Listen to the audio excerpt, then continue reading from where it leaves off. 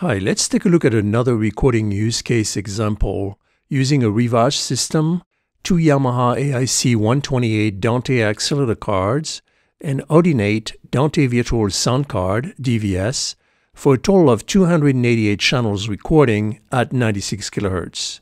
In this example, I will use three computers, two computers with two Yamaha AIC 128D cards for a total of 256 channels at 96 kHz, and another computer running DVS, Dante Virtual Soundcard, for another 32 channels at 96 kHz.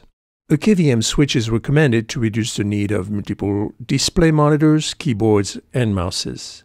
So let's take a look at the signal flow. A total of 288 channels from a Rivage system with two Yamaha HY 144D cards are patched to three different Dante devices within the network, for a total of 288 channels, two AIC 128 cards, and DVS.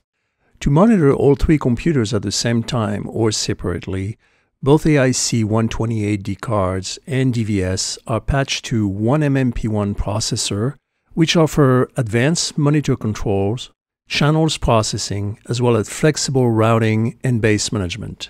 Finally, have patched a Mac computer running DVS channel 32 to both AIC 128D cards, channel 128.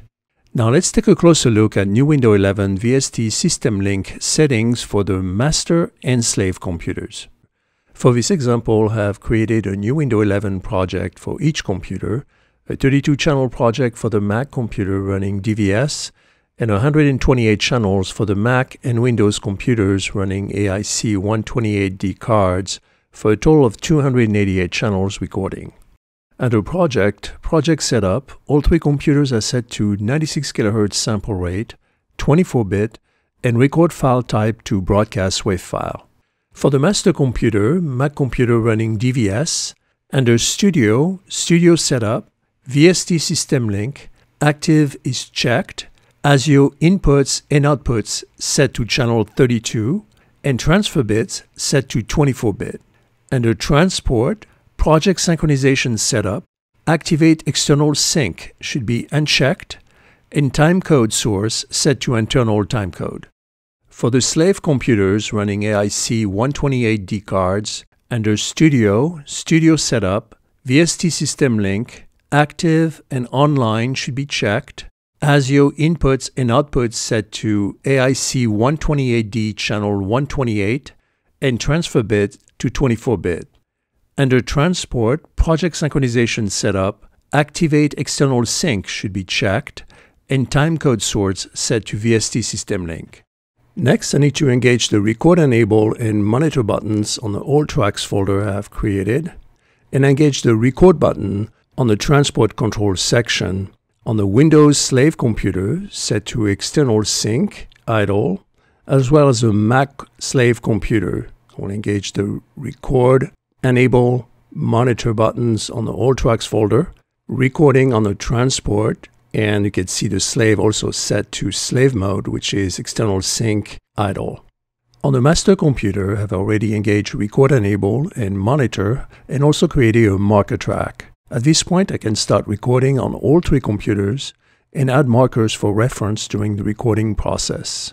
You can also name and add a description or other attribute to each marker during the recording process using the marker window under Project ADR panel.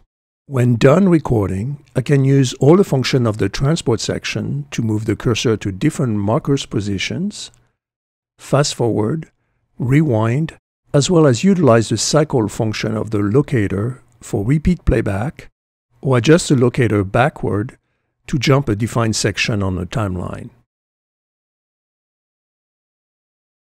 To combine all three Nuendo 11 projects, you can use Import Track from Project under File, Import, Track from Project. Select the project you like to import from your directory, and in this case, I will select all tracks and leave all tracks to New Track. I can also choose to import different tracks to a specific folder location within the project. Set preferences for track data to be imported, import position for event and part, in this case set to import at absolute position, and media file will be copied to the active project. Click OK. And now I have combined two Nuendo 11 projects into one. Same process for the Windows Nuendo 11 project to combine all 288 channels into one Nuendo 11 project.